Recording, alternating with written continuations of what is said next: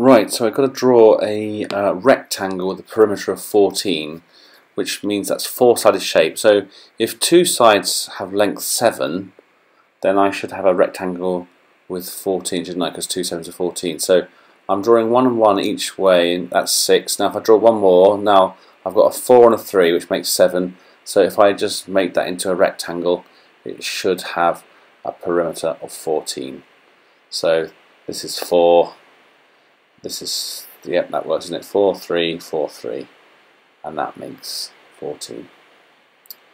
Okay, and let's look at the next question. We've got to try and make a right-angled triangle, so we'll have a 90-degree angle in it, and it's got to have an area of 12 centimeters squared. Well, I know that the area of the triangle is half times the base times by the height. So what I could do is, if I write down the formula for that, maybe a method will become clear. So a half times by the base times by the height has got to equal 12. Now if I times both sides by 2, I'll get rid of that half. So the base times by the height has got to be 24. So what are the factors of 24? Well, I could use 12 and 2, but I don't think I can draw that on here. And 8 by 3 I could. 8 3s are 24, aren't they? So if I draw a triangle that's 8 high and 3 wide, so here's my 3 wide and 8 high. 1, 2, 3, oh no, 4, 5, 6. Sorry about that. It's only 7 high, so I'm going to have to do it the other side. So I'm going to draw 1 down here. That's 8 high and 3 wide, just enough room.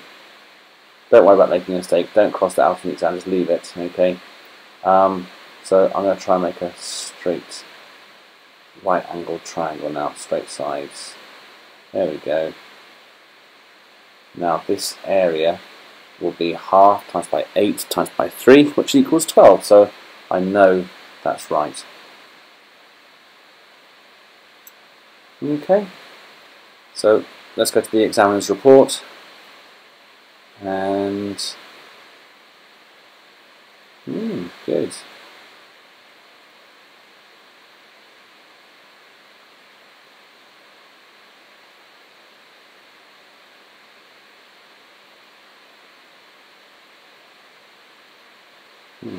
He's got the wrong marks in there. I apologise, but the answers is right.